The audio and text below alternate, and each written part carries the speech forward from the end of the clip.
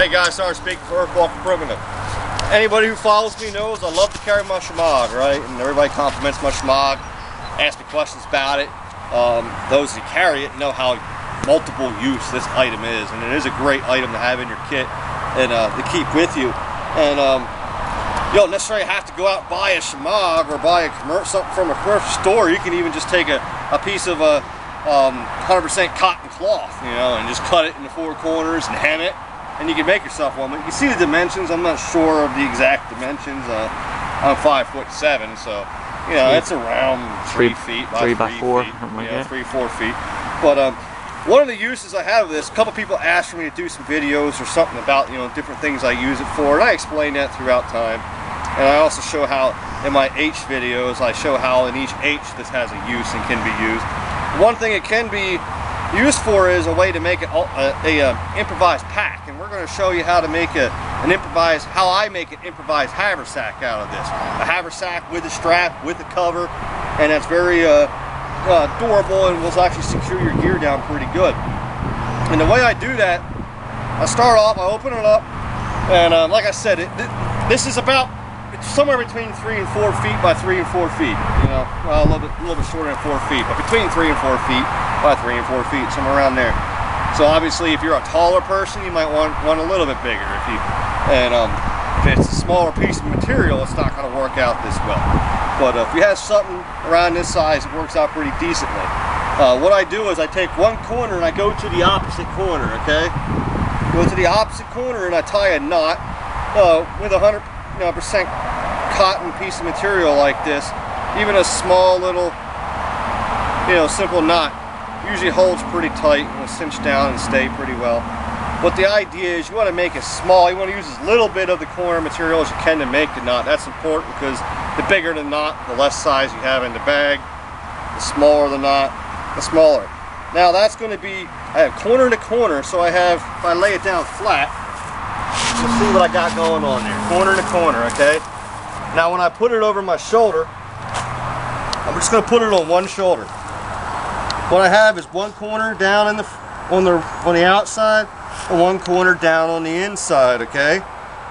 You want to have it sitting like that, because what I'm going to do now is I'm going to take that outside corner, not the inside one, the outside corner, and for my height, I usually like to do it to the right about here, right about the middle of my chest. And I'm going to tie another, once again, the smallest knot you could possibly make, but still be secure enough that it's not just going to pop off. But once again, it's going to hold itself pretty well.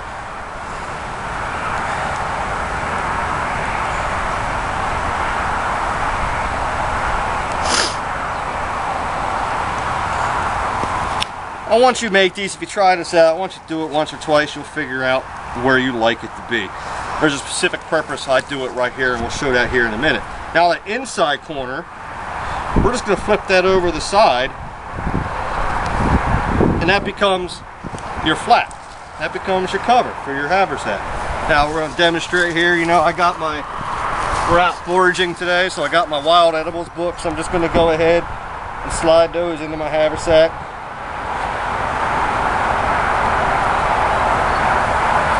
Slide that into my haversack, throw my cover over. Got my frying pan. I'll throw that in my haversack. Throw the cover over. I got my digging tool.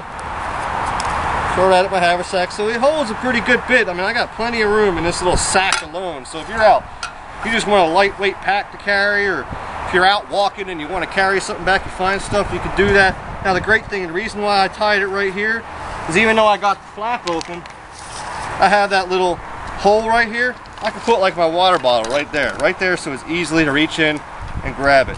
The way we tied this, nothing's going to fall out the back. As you can see, the sack goes all the way up, so it's completely closed in. The only exposed open area is right here, but like I said, if you tie this up higher, it'll close it up more. If you tie it lower, it'll be wider open, obviously, but you know, for me, that's where I tie it. I got something that I can open up, and it's a pretty deep sack. Holds a lot of stuff in there. Covered over with the flap.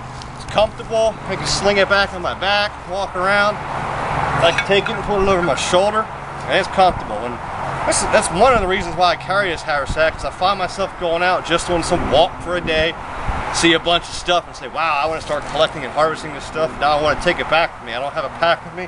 Grab my Shemagh, make a little haversack.